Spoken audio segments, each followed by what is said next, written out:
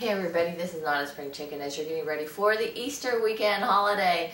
Oh, okay, so part of it is maybe you should buy your gas today because the latest news is the UN wants to put on, I'll call it a carbon tax because, see, and Obama's wants to go along with it, which is $1.40 a gallon, yes, $1.40 a gallon on tax, well, to help pay reparations for, well actually, should we say to help encourage us to go green, or wait, it's to help us pay reparations for all the damage we've caused to the world economy from using petroleum? Well, for now, we're going to bring Oldecam on with comments on the headlines of today. I also got Herbie. A Herbie daddy is one thing, but Herbie is, but this is the second generation of Herbie's use. Boy, Herbie smells like Herbie too. I know. Herbie does smell like a dog.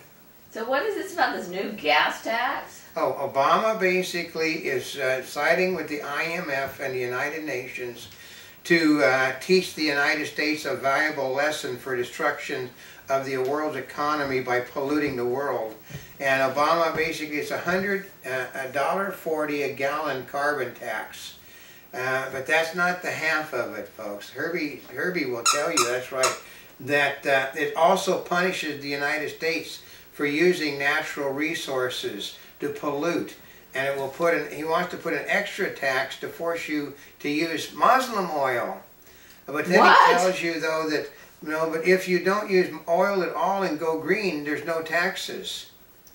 There just happens to be green vehicles that no one wants that cost more money than anyone afford, and also happens to be all environmentally unsound. They said that there's once you make a green car, that car is more. They said it turns out 80 times more pollution than does a non-green car. Oh, really? And in about a decade, though, then it starts turning the opposite direction. Because when you own the car for a decade or more, then the pollution goes down. But how many people own their car more than a decade? I know, but they do want to remind you that it's virtually impossible to recycle a green vehicle. Oh, could you imagine?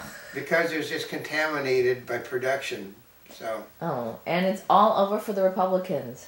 Well, yeah, because I'm just watching a thing that they just put out a thing, first of all, that all of the businesses, the restaurant businesses which were worried about the high cost of Obamacare are no longer worried about the high cost of Obamacare. And that all of the states with the highest taxes and the most unionisms are the most prosperous states in the nation.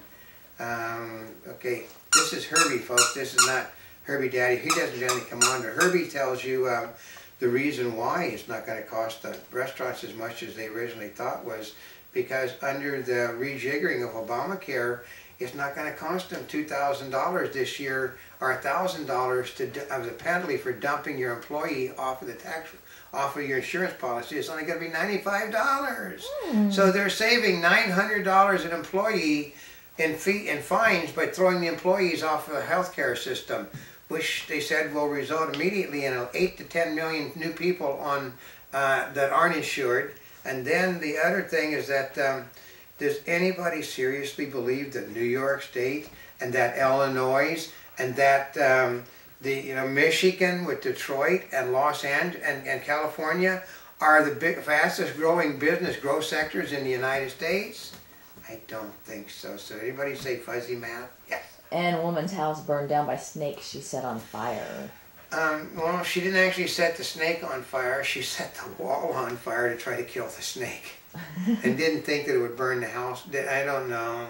You set a fire in your house. Actually, I was watching a bad episode last night of... somebody wasn't thinking, apparently. But it was in a Wild Wild West episode, and Artemis Gordon said to James West, I don't think it was a good idea to set a fire in this building because they're going to let us burn to death. So, yeah. There is a reason they have something called the Darwin Award. Yeah, there was many Darwin Awards. So. And York State Senate pushes ahead with budget votes. Was that New York? Yeah, New York State. Basically, they're going to, in order to spur growth of business in the state of New York. Well, they've already banned. New York is a big state for building guns. They basically losing the gun group. New York State is a big state for They're basically banning fracking. To spur growth. They're basically banning everything and increasing taxes on people, which means you're going to always, they're going to balance the budget with new taxation. In suing the clinic over drugs, U.S. Baseball may be targeting players. Oh, absolutely, because they're going to, they can't get people, they can't subpoena the records because they're claiming client privilege. So they're suing the thing, saying it's turning out items that are banned and supplying them illegally to baseball players. So, it's basically Alec Rodriguez's career is over, this Stephen Braun career, who won a Most Valuable Player trophy, whom they discovered basically, it was a mistake. I didn't really have that, I wasn't taking the PEDs. And when I gave the people $35,000, it was as a, yeah, she's thinking about it. Look at that. She just crawled right to it. I saw that, Monty Bubble. It was as they were simply assisting him in his defense against Major League Baseball. $35,000 for just they think he was paying for the drugs. And Mayor Bloomberg predicts success for expanded gun checks. The President of the United States basically just managed to alienate everywhere by saying Republicans are selfish. Republicans are only thinking of big business. Republicans are this, Republicans are that. Republicans don't care about children. It basically killed any chance that they had of getting any gun legislation today. They said Obama, here's the trick is, Herbie says, Obama wasn't on the teleprompter this morning because the room was too full of people that have been injured by gun violence. So he had to do it off the cuff, and when Obama did off the cuff, he is one mean person. He really, this guy's got the worst temperament of any president I've ever seen in my life. I've seen lots of them. And Bloomberg says he told Rupert Murdoch to quit Twitter. Well, because it doesn't, these people on Twitter, and here's the problem, they don't actually on Twitter. Bill O'Reilly has a Twitter account, and he said he's never seen it. Most of these people, do you think Ashton Crusher actually does all of this? Or do you think that over on Facebook that George Takei was actually doing all of those things on Facebook? No. And public braves snowed for gay marriage case tickets. Well, I know. It's okay. The gay marriage thing is basically croaking at the moment because what happened is the mainstream press is absolutely misrepresenting everything, and what happens is they have decided between themselves and the Supreme Court that we made a mistake. We simply have to get our rear ends out of what we've done. So what they're going to do is to make it a states' rights issue and let the states decide it.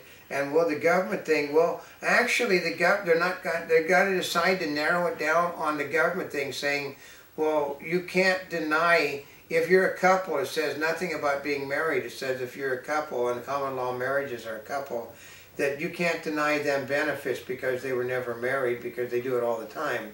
So that's how they're going to deny it. They're going to simply say, well, yes, the federal government has to give these same benefits to people living together, even if they're living, as the one guy said, even if they're living against the law, they still have to be paid the benefits. Chimps, gorillas, and other apes being lost to trade. Yeah, it's just sort of ridiculous anymore. And China, Brazil signed trade and currency deal before the BRICS summit. I know, which means that Brazil is where the next Olympic Games are going to, Summer Olympic Games are going to be held. And Brazil is a busted country, but it's got lots of oil. We know because, we shut down our offshore drilling in the United States. Obama is giving the Brazilian government all as much money as they need to use the rigs that belong to us to drill. They're drilling deeper off of Brazil than they were drilling here, which means there's more of a chance of a massive accident in deep water than there is in shallow water like we do. Ooh. And Senator Mark Warner announces support for gay marriage. I love it how these guys that have gay relatives all of a sudden change positions. They said, here's a good one. Oh, you know what Herbie Daddy says? He is for Virginia. There's not one chance in hell he's going to get reelected in Virginia supporting gay marriage. And Blumenthal blasts NRA over Newton robocalls. Well, it's all right if he does it, but it's not all right if anybody else. And a Monty bubble isn't from the Mark Twain of the Animal Kingdom. That people do stupid things, and that's why they call them politicians.